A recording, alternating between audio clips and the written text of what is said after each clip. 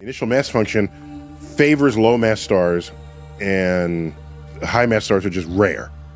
And I don't know the latest iteration on the initial mass function, but it's at least as rare as 1 in 1,000 stars. That what are massive enough to make a black hole at the end of its life. So all I'm saying is we have stars today that are born out of these pockets of gas that are still alive and thriving, and would have only had 1 or 2 black holes. So no. Black holes do not outnumber stars. By the way, they will outnumber stars in a trillion years, a few trillion years, when the lowest mass stars burn out their fuel. It just sounds like stars need like a support group of black holes in the way they get dealt with. No, they'll be fine. Black holes need no support. The more black holes that develop, we're all in jeopardy, no? I just avoid them, that's all.